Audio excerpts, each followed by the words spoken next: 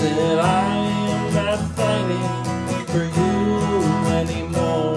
And the queen knew she'd seen his face someplace before, and slowly she let him inside.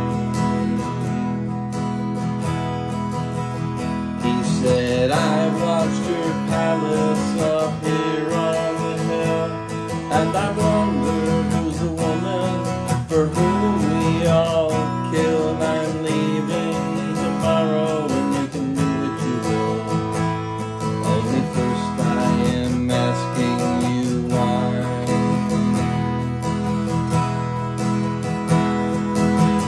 Down one narrow hall he was led, into a room with her tapestries red, and she never once took the crown from her head. She asked him there to sit down. He said, I see you now, and you are so very young, but I've seen more battles lost than I have battles won, and I've got this intuition sets it all for your fun. Only now will you tell me why? Well, the young queen, she fixed him with an arrogant eye.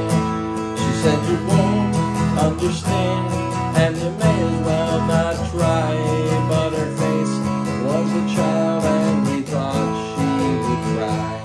But she closed herself up like a fan, and she said, I have swallowed a secret burning thread.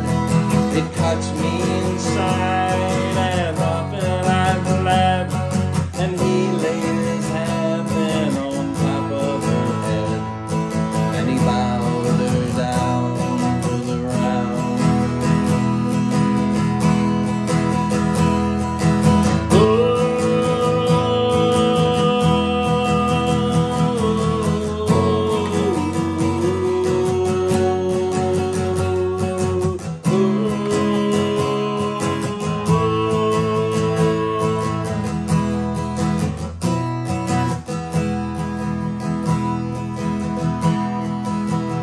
Tell me, how hungry are you? How weak you must feel.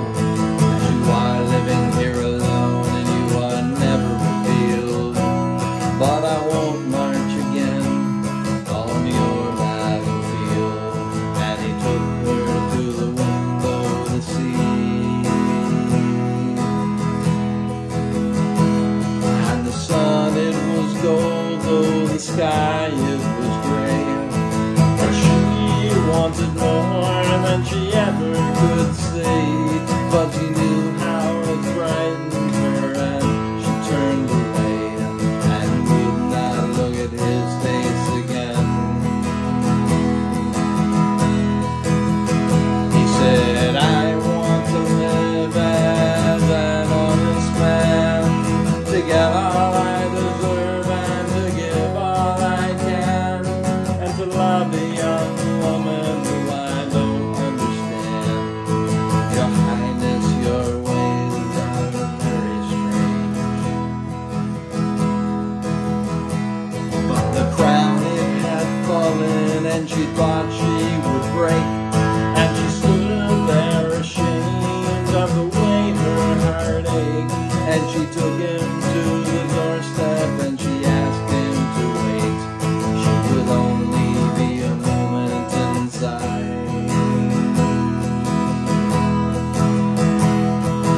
Out in the distance her order was heard, and the soldier was killed, still waiting for her word. And while the queen